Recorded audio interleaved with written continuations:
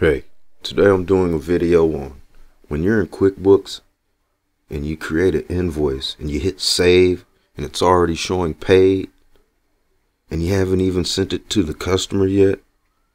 That's very annoying when you're on the run. So today I'm doing a video on how to fix that. Let's go. First, click the settings icon and then the account and settings icon.